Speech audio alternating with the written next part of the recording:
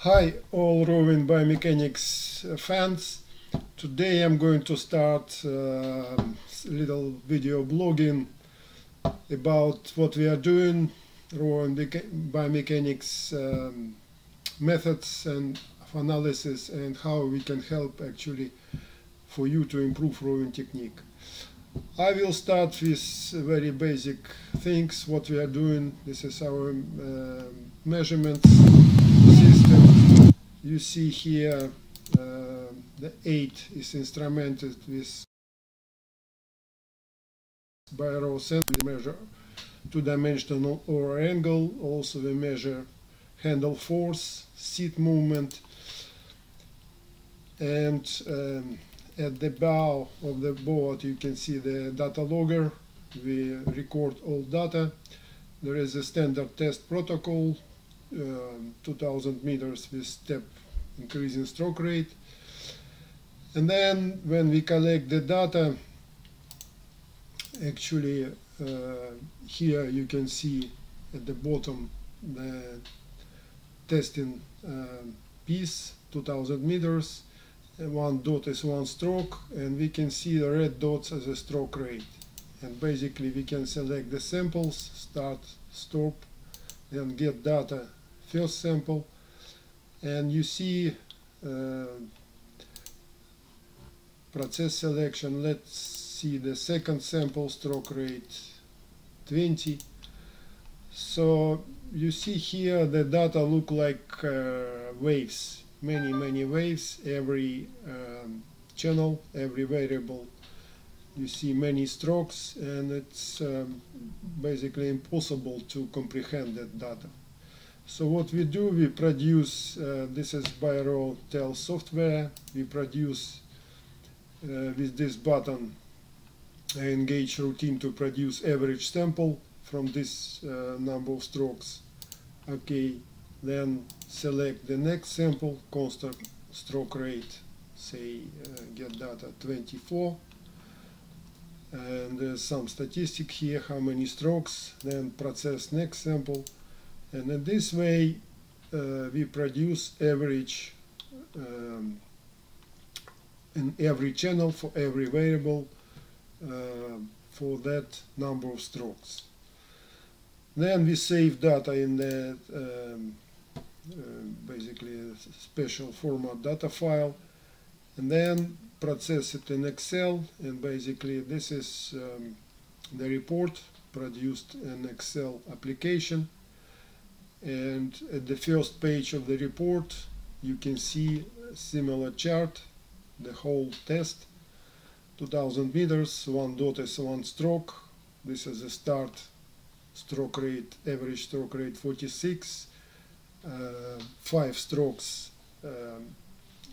used to take the produce average curves. Then the second sample is average stroke rate 20, 19 strokes, and 24 strokes, and so on, 27, 32, 38, and you see the color coded from pink, then red, brown, and the last one is black, and the same color coding go all the way through the report. For example, on the next page you see the data for the stroke rower. Here the same 8 samples, the same color, and you can see the force curves, how the force curve changes, the same color coded, blade work, legs velocity, and so on. And what you need to know is that a report has 4 types of the templates. The first, I'm showing it now, this is what we call session description and distribution of the samples. So this helps you to understand where the samples were taken, and basically here the main variables for the whole boat, like stroke rate, of course, the same for all rowers, board speed, meters per second, and projected for 2000 meters, then how many strokes taken into account, variation of the stroke rate as well, how consistent the rowing was, variation of the board speed, and general variables like blade efficiency, drag factor. And at the bottom you can see charts of how the board speed changes at every stroke rate. So here the black line shows us the target. This is like for Olympic gold medal, and this is a men's 8, something like 5:18 for 2K. You see this crew is not quite far at the target, quite close actually at the start at 46. And then at the bottom left corner you see what we call prognostic speed based on effective work per stroke. EWPS means effective work per stroke. Basically there is certain equation which relates the stroke rate and the board speed, and based on that equation we can extrapolate the board speed which we measure, say, at stroke rate 20, and find out how that speed would look like if the crew maintained the same stroke length, force, but just increase stroke rate up to target value. And you see that, and we do that with every stroke rate, you see that effective work per stroke decreases. And this is confirmed by actually this red curve is work per stroke average for the all rowers measured with our BioRow system, right? And here is the target. So you see quite good correlation, but the difference between these two charts is that this one, effective work per stroke, is affected by weather conditions, of course, because with headwind the board speed would be slower at the same power and work per stroke. Tailwind, it will be faster. So this, assuming weather conditions were the same, constant during the test, they are similar, but sometimes it could be some variations. Board acceleration shows dynamics of the board movement, and here are some numbers. I will explain them later. Now it's just brief overview of the structure of the report. So this is the first page type of the template. The second type is basically we can see for every rower how the technique changes at different stroke rate. So this is a stroke rower, and here is numbers for this rower for all samples. You can see how, say, catch angle, finish angle, total angle changes, average force, work per stroke, and all other variables. Here at the bottom at the charts you can see, as I said, gives you visual impression of the changes of the force curve. You see that it's decreasing at the end, and these charts show us like general variables like total angle, again black horizontal line as a target, 90 degrees. You see this rower was quite close at low stroke rate, 20, 24. Then stroke length, which is total or angle, decreases down. And similar with average force, and the work per stroke is actually product of these two, stroke length and average force. It also decreases, and it's actually minimal at racing stroke rate 37, and the last piece, just final finished burst, it's higher again.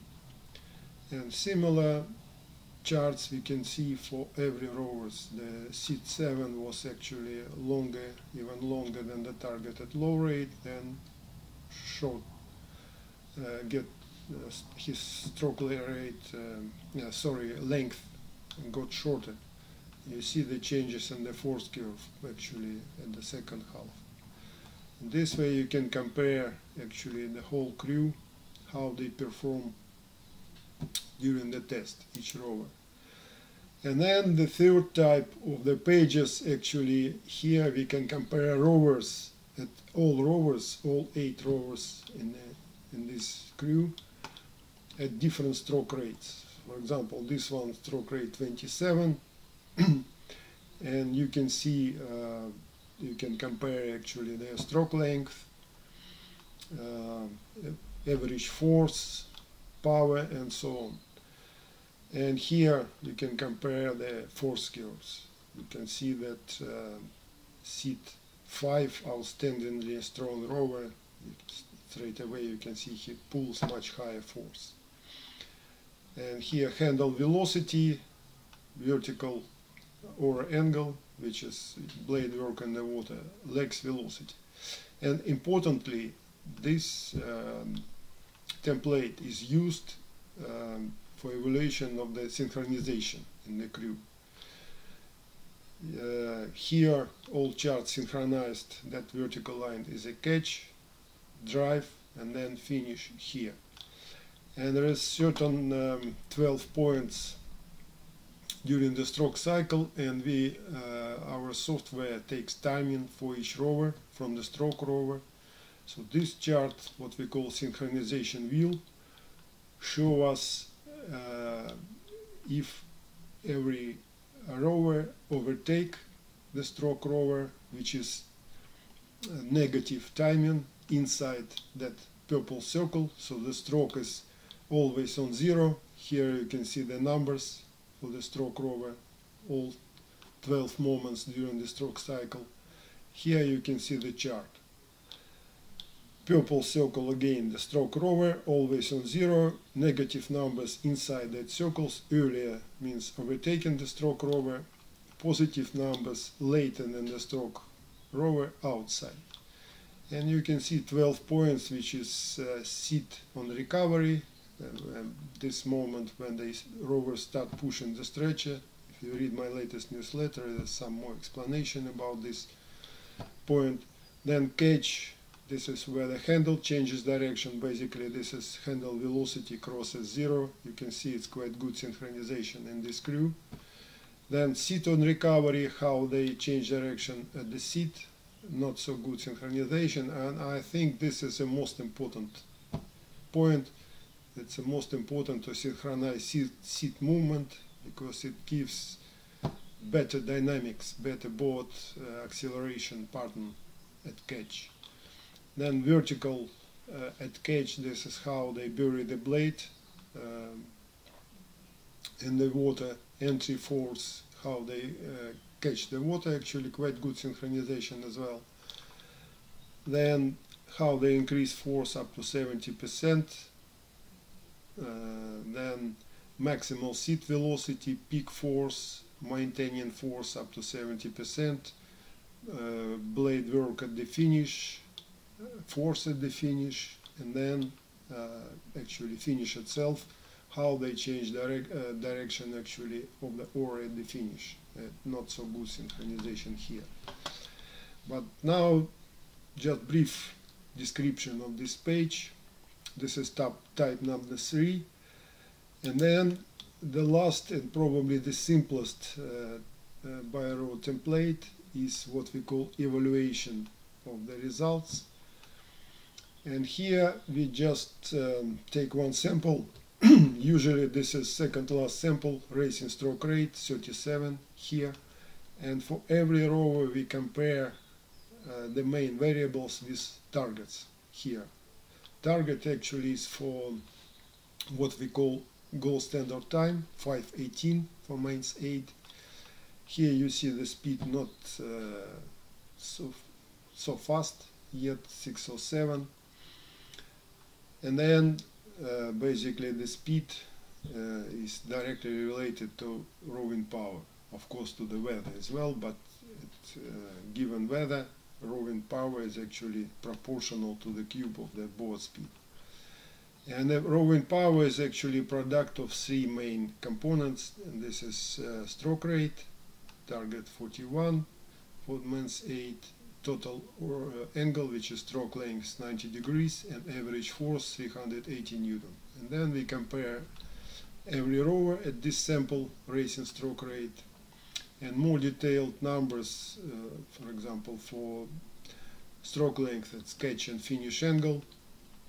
And here there's also color-coded numbers are color-coded. Below target is blue, above target zone is red, and within target zone is green.